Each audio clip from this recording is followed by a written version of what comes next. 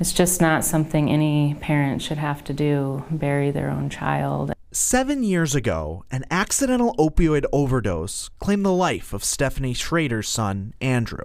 He died 10 days before his 18th birthday. He was a great kid, super smart, was at UNO on a full academic scholarship, and had lots of friends. He was the life of the party. Today, Stephanie is a member of Coalition RX, an organization that fights opioid abuse.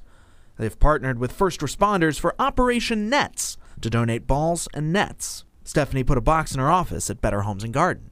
In 4 hours, we raised enough money to donate 44 balls and 11 nets. These balls and nets will be given to officers, deputies, and firefighters to hand out to kids in the community to help build a relationship with first responders. Breaks down the barrier between us and these kids, that they can come to realize that they can talk to us and we have some positive interaction with them. It seems like a long ways between abusing drugs and using balls to connect the community with our law enforcement officials, but sometimes you have to look at the big picture. A big picture that believes engaging the community can help prevent further tragedy.